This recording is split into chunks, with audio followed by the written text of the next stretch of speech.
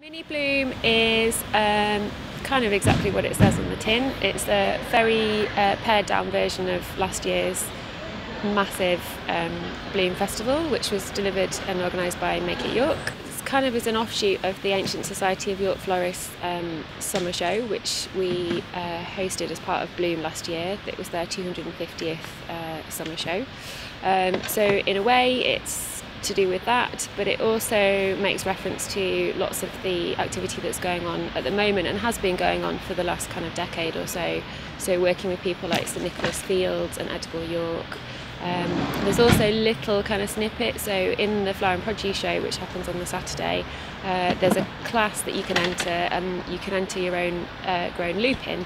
Obviously the lupin was cultivated up on Busted Thorpe allotments by George Russell, and the most commonly grown lupin to date is the Russell lupin. There's the opportunity for baking, jam making, art, crafts things for all ages, from tiny tots up to pros that have been doing it for decades.